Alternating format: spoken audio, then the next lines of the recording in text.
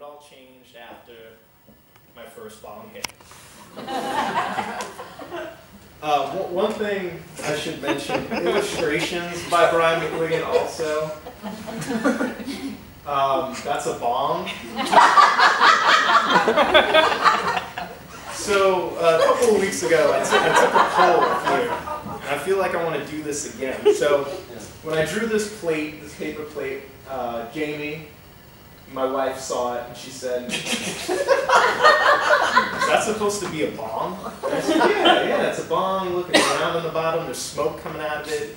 And she said, "That doesn't look like a bong. That looks like a ball sack." I said, "What do you mean a ball sack? Ball sacks don't smoke. There's, I've never seen a smoking ball sack before. Mine certainly has never smoked." And she said, "No, it's a ball sack." So, just curious, if you could clap if you think that's a bong. One clap, thank you. Someone here is a stoner, thank you. You see my genius. If you think it's a smoky ball sack. So glad my wife is not here. This would be yet another thing she would hold over my head. Well, it's a bong. Move the G to the left. Oh. I think I see what you're saying. That's weird. Well, this is not called my first smoky ball sack. It's called my first bong hit.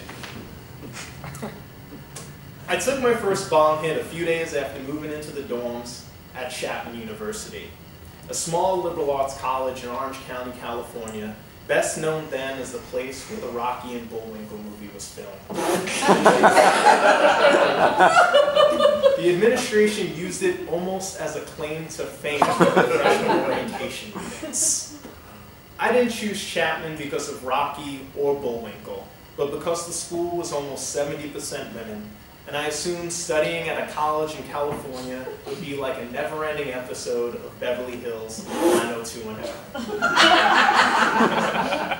It would be full of drinking, drugs, and slutty girls. I would go to class during the day and party and fuck all night, and since the school was 3,000 miles away from where I lived, nobody would know me as Chunk, Bulldozer, or Private Pile. I could just be Brian. My first day on campus, I met Mike Tennette, who was basically a black version of Manny Ramirez. Bleach blonde braids and all. Mike, like most Californians I knew, was a major pothead. And a few days later, after he had asked everyone in the dorm if they smoked weed, and if they said yes, he said, "Where can I get some at?" He and I ended up at some guy's apartment, smoking out of a bong. By 17, I had smoked weed many times, but never hit a bong before. And on my first hit, I committed the mortal sin of bong toking. I coughed directly into it while inhaling. Blowing water up the stem, through the bowl, and all over the couch. The guy was cool about it, only after giving me a bunch of shit for fucking up his house. But I felt terrible, and once the weed took hold, completely paranoid. So I did what most stoners do when they get completely paranoid. I smoked more. Mike and I split an eighth, and we killed the whole bag that day, starting at the guy's apartment, and then finished it by puffing a huge blunt on the 5. Or the smoke lane, as Mike called it. Because in true California fashion, he was convinced that you could smoke weed freely in the HOV lane because the cops were just happy you were carpooling. Then, of course, the munchies kicked in, which, coupled with my increasing paranoia over the stupidity with the bong, made me want to eat and eat and eat. Since I had never been to Jack in the Box, Mike insisted we hit the drive-thru. Unsure of what to order, I shopped for the moon. A Jumbo Jack, a bacon ultimate cheeseburger, a sourdough jack, a chicken sandwich, large curly fries, and a chocolate shake. This meal is 3,967 calories.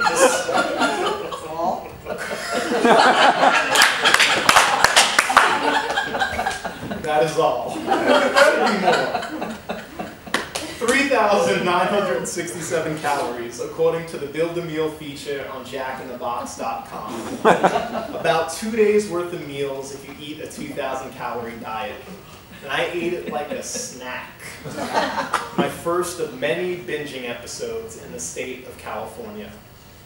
This wasn't the first binge of my life, though. I started young. The 2 pints of Haagen-Dazs after dinner when the middle school bullying was at its worst. The quarts of fried rice I ate and then puked when the other boys on my block teased me for being a bastard. The candy bars I inhaled that Halloween when the woman down the street wouldn't give me a trick-or-treat because she said I was too fat for candy. Food was my therapy. When I was stressed, depressed, lonely, or even happy, I ate to recover, to cope, for company, and to celebrate. I have eaten more calories in one sitting than most people do in a couple of days. And the next day, I hated myself. Just another fat fuck. And so I starved, pounding water in an effort to flush my system and relieve the swelling in my stomach. After each of these binges, I didn't purge. I never had it in me to purposefully waste food. Though sometimes, when I was a child, I puked from pushing my stomach well beyond its capacity. And with each binge, I woke up with that same regret, retracing all that I consumed, counting dead soldiers, the torn wrappers, overturned boxes, and empty cartons, like an alcoholic the morning after a bender. And then I starved myself until I fulfilled my penance, usually around dinner time, when I did it all over again, because I hadn't eaten anything for the entire day, and I was hungry. Brian.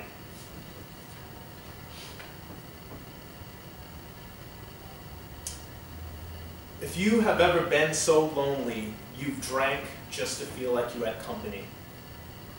If you have ever smoked weed and been incapable of cracking a smile. If you have ever freebased pharmaceuticals, caffeine pills, sleeping pills, any pill you could, sucking the charcoal burnt smoke through a hollowed out big pen. If you have ever smoked opium until you coughed so hard your eyes bled tears. If you have ever done ecstasy for a week straight by yourself, listening to Eminem's The Marshall Mathers LP on repeats. If you have ever wanted to die but didn't have the strength to kill yourself. If you have ever wanted to break mirrors when you look into them. If you have ever wished it was you instead. If you have ever believed no one would come to your funeral.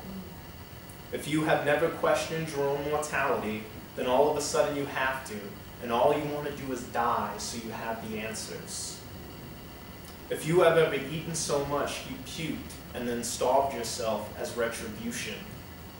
If you have ever done meth because you thought it would improve your body image. If you have ever punched a wall to feel the layers of paint, mud, tape, and drywall crumble as your knuckles break through, simply to experience anything other than the sadness that sits inside of you, comfortable and cross-legged.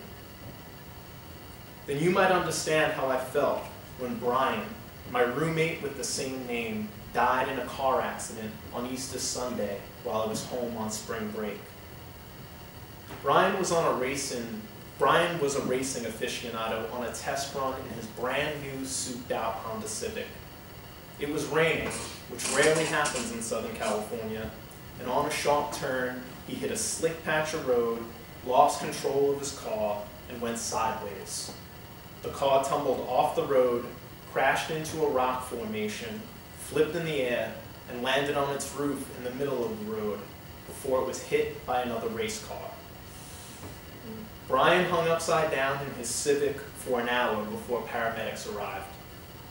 Still breathing but unconscious, he was pulled from the car with the jaws of life and rushed to the hospital. Both of his arms and legs were broken. His pelvis was shattered, and there was swelling in his skull. After several days with no brain activity, Brian's family removed him from life support, and he passed away. 19 years old, closed casket.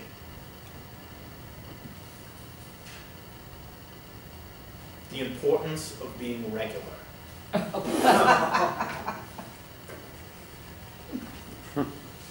After Brian died, I fell into a depression not even Dr. Haagen-Dazs could help me work through, despite how much I tried to eat myself out of it. But when you eat just about anything but fiber and do whatever drugs you can find, your body eventually rebels.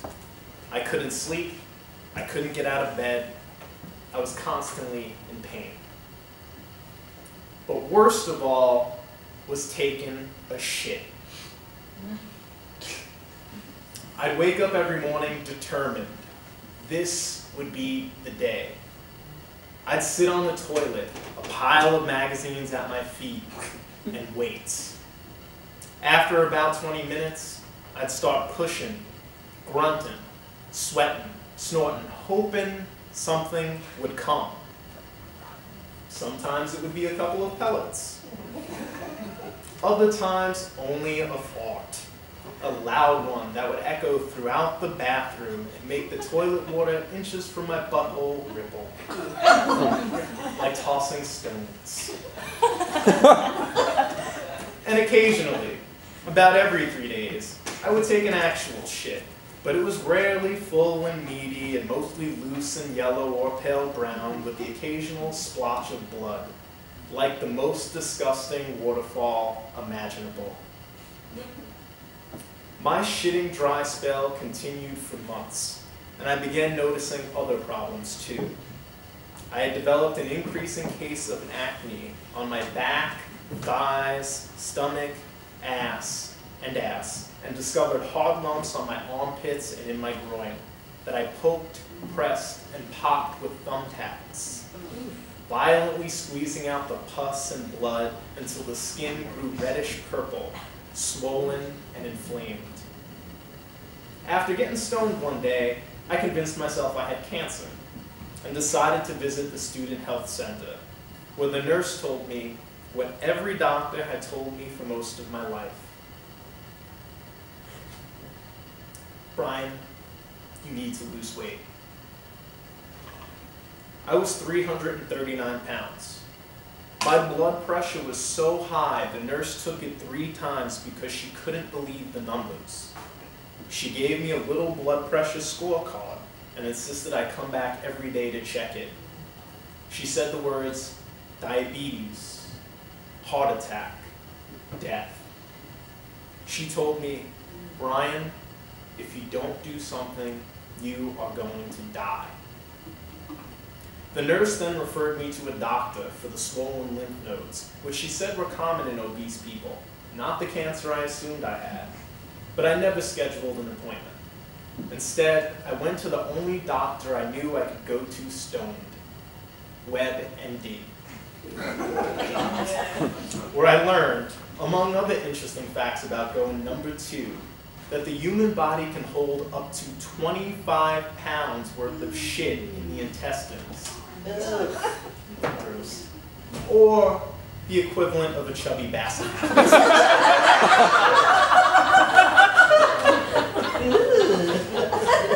Would you rather shit a dog?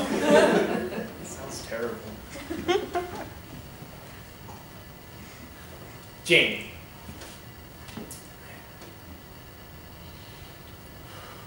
Before I met Jamie, almost everything I ate, besides ice cream and cookies, came in a box that said, just add water.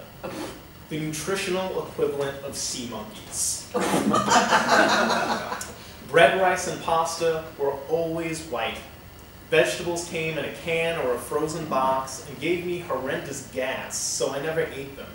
unless they were covered in gravy, which came in a pouch that, again, you just added water to.